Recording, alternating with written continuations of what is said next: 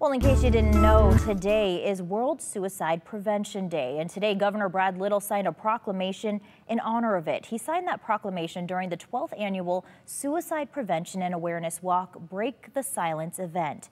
In 2019, Idaho had the 11th highest suicide rate in the U.S.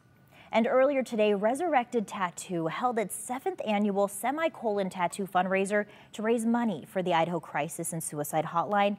The semicolon was selected as a symbol to represent when a person who has battled with suicide but chose to keep living. And in case you're not familiar, the semicolon was chosen due to its function and punctuation. It is used when a sentence could have ended but continues.